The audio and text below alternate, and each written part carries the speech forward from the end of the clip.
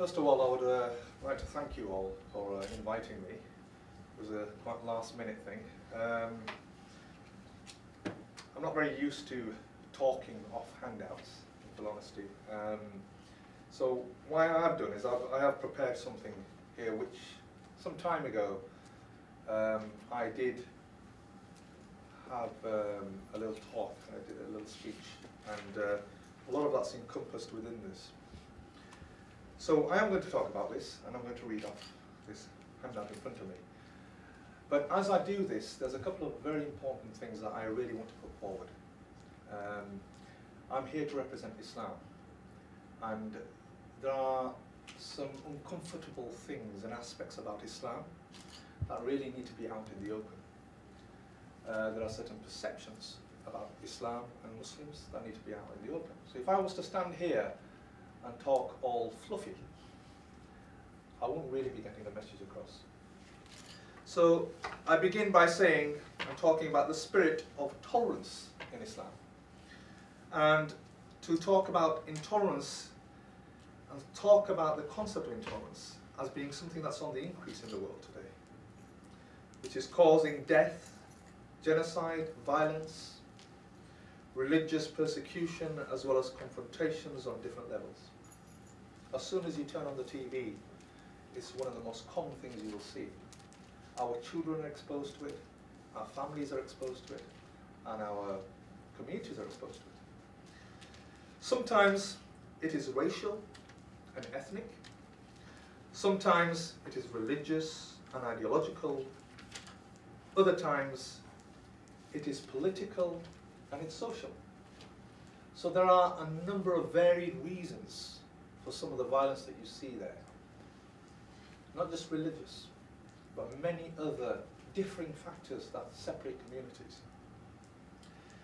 In every situation, it is evil and painful. And that's something that we all agree upon.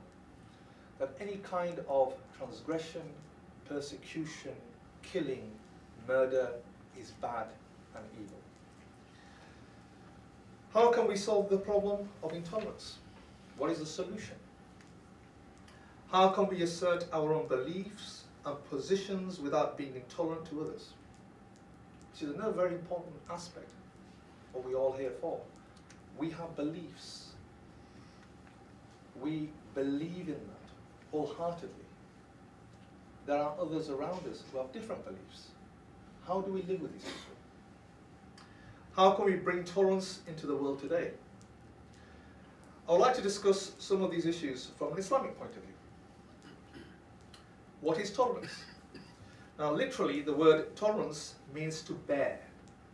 It's to bear a burden, to bear something, which is something that makes you feel uncomfortable. As a concept, it means respect, acceptance, and appreciation of the rich diversity of the world's cultures, forms of expression, and ways of being human. Now, for somebody who studied Arabic for quite a considerable time, who teaches Arabic regularly, and the Islam through the Arabic medium, there are many, many words within the Quran, within the prophetic traditions, which refer to tolerance. Words such as tasamuh. There are also the words that give similar meanings such as hilm, which means forbearance, or afu, meaning to pardon and to forgive people, even when it means a misunderstanding, to forgive them on that basis. Or saf, to overlook and disregard something that's been done in the wrong way. But yet, the answer to that would be to just tolerate it. There is a very clear verse of the Holy Quran in chapter 6, verse 108, where God says, "And do not abuse those whom they call upon besides Allah, lest exceeding the limits they should abuse Allah out of ignorance. Thus have we made fair seeming to every people their deeds. Then to their Lord shall be their return, so he will inform them of what they did." This is a verse of the Holy Quran. Now, tolerance is a basic principle of Islam. It always has been and always will be. It is a religious moral duty for Muslims to be tolerant. It does not mean concession, condescension, or indulgence. It does not mean lack of principles or lack of seriousness about one's principles. Sometimes it is said people are tolerant of things that they do not care about. But this is not the case in Islam. Tolerance according to Islam does not mean that we believe that all the religions are the same. It does not mean that we do not believe in the supremacy of Islam over other faiths and ideologies. And that's something important. Muslims do not believe the supremacy of Islam. It does not mean that we do not convey the message of Islam to others and do not wish them to become Muslims. And that's another very important aspect about many of our faiths. The UNESCO principles on tolerance say, consistent with respect for human rights, the practice of tolerance does not mean toleration of social injustice or the abandonment or weakening of one's convictions.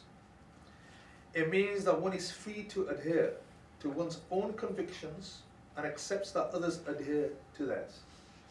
That's what tolerance is. It means accepting the fact that human beings, naturally diverse in their appearance, situation, speech, behavior, values, have the right to live in peace and to be as they are. It also means that one's views are not to be imposed on others. Tolerance comes from our recognition of a number of principles.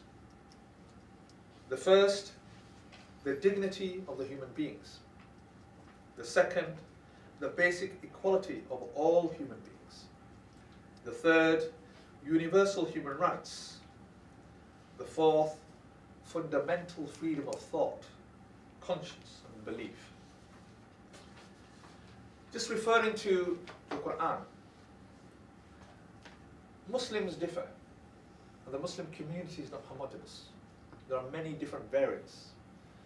Islam exists in many, many different countries, where people eat different food, share different ideas, wear different clothes, live different lives, have different values, but yet they have one thing in common, that they believe in the Quran, and they practice their religion of Islam. So on that basis, if there's any pivotal place that I should start, it should be from the Quran. That is something that all Muslims agree upon. The Quran says, Allah does not forbid you that you show kindness and deal justly with those who did not fight you in your religion and did not drive you out from your homes. Islam teaches that fighting is only against those who fight. Allah says, fight in the cause of Allah those who fight you, but do not transgress limits, for Allah loves not transgressors. And the concept of transgression is a massive concept in Islam. There are books upon books that have been written, all within the realm of tolerance. Islam may tolerate anything, but it teaches zero tolerance for injustice, for oppression, and for violation of the rights of other human beings. Allah says, and why should you not fight in the cause of Allah and those who, being weak, are ill-treated and oppressed? Men, women, children, whose cry is, our Lord, rescue us from this town, whose people are oppressors and raise for us from your side one who will protect, and raise for us from your side one who will help. So Islam has a problem with oppression, with transgression. Islam teaches tolerance in all levels. It teaches tolerance on individual levels, groups, and states. It should be a political and legal requirement in Islam. Tolerance is a mechanism that upholds human rights, pluralism, including cultural pluralism, and the rule of law.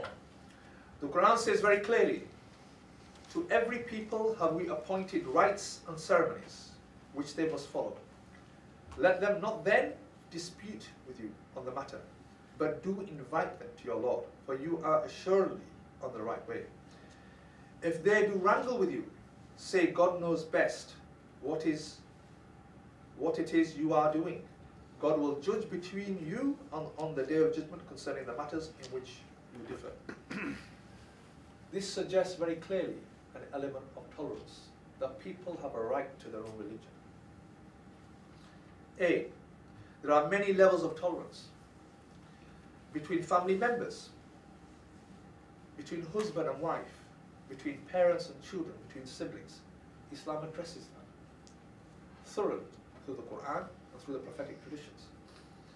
Tolerance between the members of the community.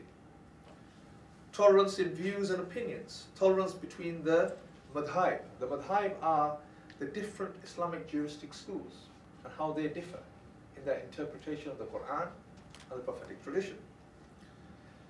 C, tolerance between Muslims and the people of other faiths. Interfaith relations, dialogue and cooperation. Muslims have been generally very tolerant people. And there are many, many case histories through the history that we have that very clearly demonstrates that. And I will talk about that inshallah. We must emphasize this virtue among us and in the world today. Tolerance is needed among our communities. We must foster tolerance through deliberate policies and efforts.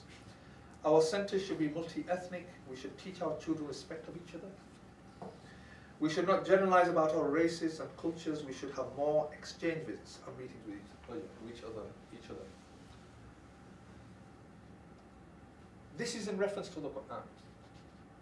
Now, for a book to be written which very clearly outlines the codes of conduct for Muslims is one thing. But I think it's very, very important to make reference to the people who followed that book. So the Messenger of God, the Messenger of Allah, the Prophet Muhammad, peace be upon him, came with a very clear message. And just like you would give a person a very clear label as a name because it identifies that person amongst others, he was named the Rahmatul Alameen, the mercy upon the world, the mercy upon all people. This reference is not just to Muslims, but rather it's a reference to every being. On that basis, there are many accounts in history, if you were to read the life of the Prophet Muhammad, peace be upon him, that there were times where he went to certain villages when Islam was weak, and people would pelt him with stones and hurt him. He would bleed. And there were instances where the angels would approach him and ask him, if you wish, just through one order, we would destroy the whole of that village.